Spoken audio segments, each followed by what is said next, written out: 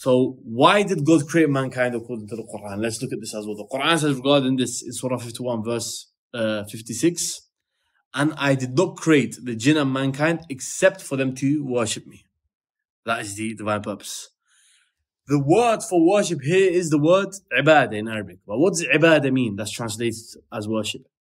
Etymologically, Ibaadah is translated or related to the word Abd, which means slave.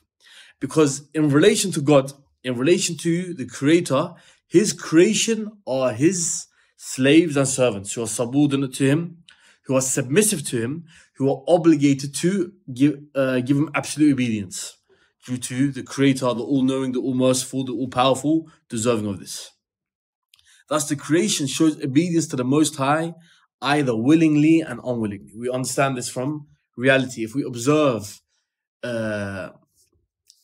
life, if we observe reality, the creation either obeys the will and the decree and the command of the Creator willingly or unwillingly. Regarding this, the Quran says in chapter 41 verse 11, then he turned towards the heaven when it was still like smoke, saying to it and to the earth, submit willingly or unwillingly. They both responded, we submit willingly. That's the verse. Thus the greatest blessing of existence and life is only because of the mercy and the grace of the necessary being.